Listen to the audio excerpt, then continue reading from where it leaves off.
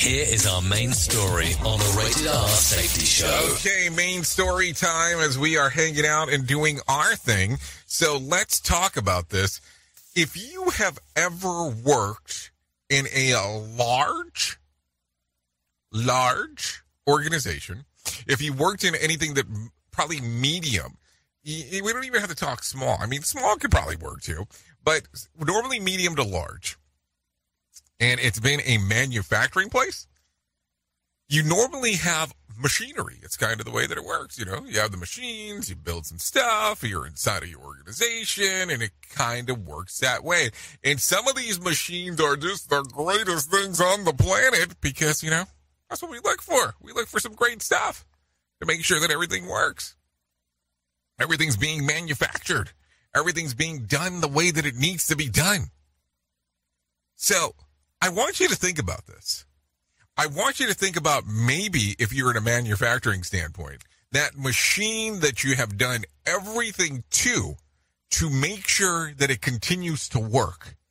And I'm not talking that you have made this machine the monster of Frankenstein, but I'm not saying that you didn't make this machine the monster of Frankenstein either. Yeah, I don't want you to get confused that Frankenstein is the monster, because Frankenstein is not the monster. Frankenstein is the monster that was created. So let's just make sure, or not the monster that was created. Frankenstein was a doctor, and the monster that was created was Frankenstein's monster. But let's not get into that because we're going to lose you. But I want you to think about this, where you've done everything to make sure that it continues to work. That's the important part. So at what point do you go, okay, we have done so many different things to make this work that it's time to call it? It's time to say, no more, no more, no more, no more. Hit the road, Jack. Because there is some point where you have to do that. And what is that? It is the end of life cycle for the machine.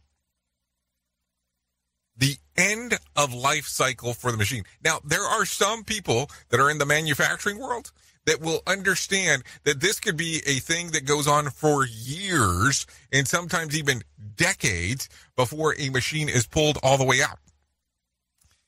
And I'm not saying that's good, and I'm not saying that it's bad, but I'm saying, man, it's something to think about. So when you start thinking about this and you start going end of life cycle for a machine, how does that work? What goes into place before the end of life cycle occurs?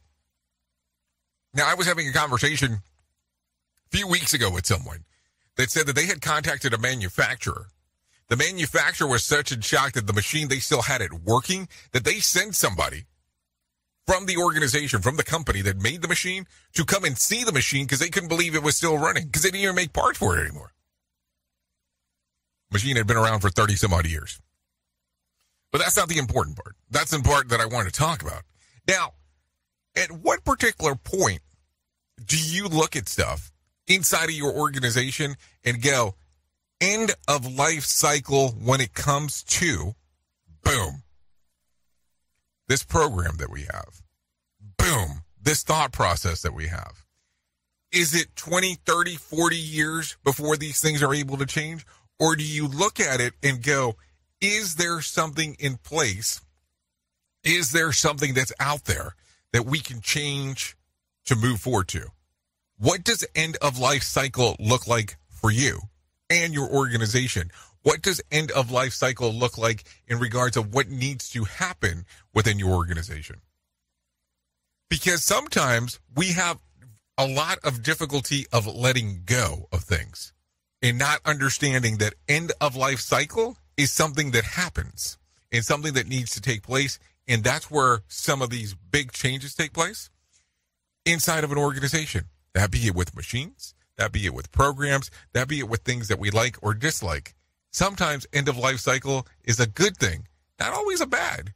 It can be a good thing, just depending on how you want to take a look at it. Now, that's going to be something to think about today. Oops! What did he just say? We at Safety FM don't always agree with viewpoints of our hosts and guests. Now back to real safety talk on Safety FM.